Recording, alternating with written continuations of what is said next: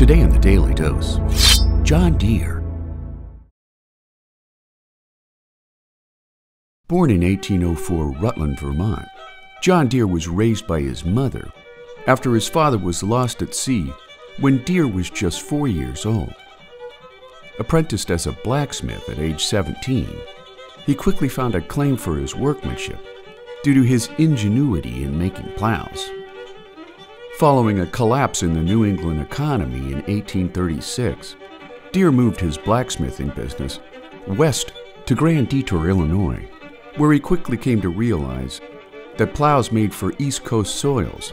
performed badly in the sticky soils found on Midwestern prairies,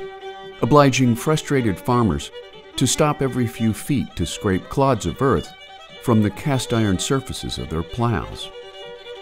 Convinced he could produce a self-scouring plow to fit the needs of Midwestern prairie farmers, Deere produced his first plow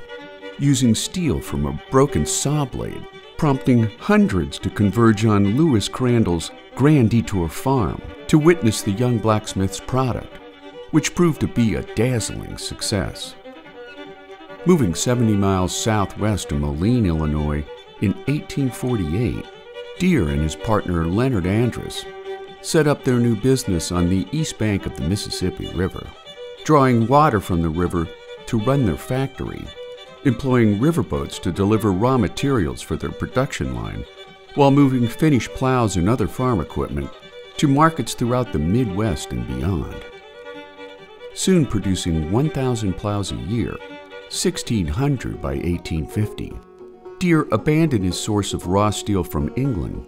when he signed contracts with Pittsburgh steel manufacturers to develop comparable steel plates, thereby eliminating supply chain interruptions due to overseas import delays. Incorporating under the name of Deere & Company in 1868, John Deere would go on to become a pillar of his community, serving as Moline's second mayor beginning in 1873.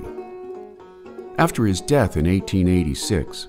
his surviving company went on to produce high-quality equipment that carries forth to this day. The company's first tractor, the Waterloo Boy, made its first appearance on farms in 1918, while the company expanded its product lines over the coming years to include lawn tractors, heavy construction equipment, sports turf grooming equipment, logging machines, as well as separately sold engines and drivetrains. Today, thanks to the company's strict adherence to John Deere's insistence on producing quality equipment, Deere & Company enjoys a market capitalization of over $116 billion, making the life and work of John Deere an important entrepreneur in 19th century America. And there you have it, John Deere, today on the Daily Dose. If you enjoyed this short educational video, consider giving the filmmakers a YouTube super thanks from as little as $1, so that you too can feed the filmmakers who feed your brain.